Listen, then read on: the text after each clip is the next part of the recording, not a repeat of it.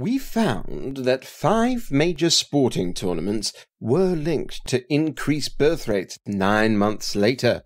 The Super Bowl, the 2009 UEFA Champions League, the 2010 FIFA World Cup, the 2016 UEFA Euros, and the 2019 Rugby World Cup were all linked to increased birth rates. It seems that after a team wins, people are so happy that they just want to score in other areas of their lives too. The context in which baby booms take place is also important.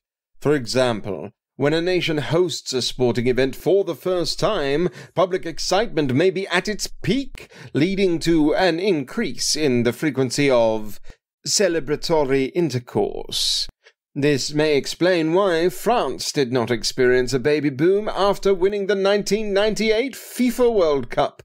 After all, the excitement of hosting a major tournament can only be stimulated so many times. Overall, sporting events can significantly modify birth patterns. So next time you're at a big game, remember to touch down responsibly.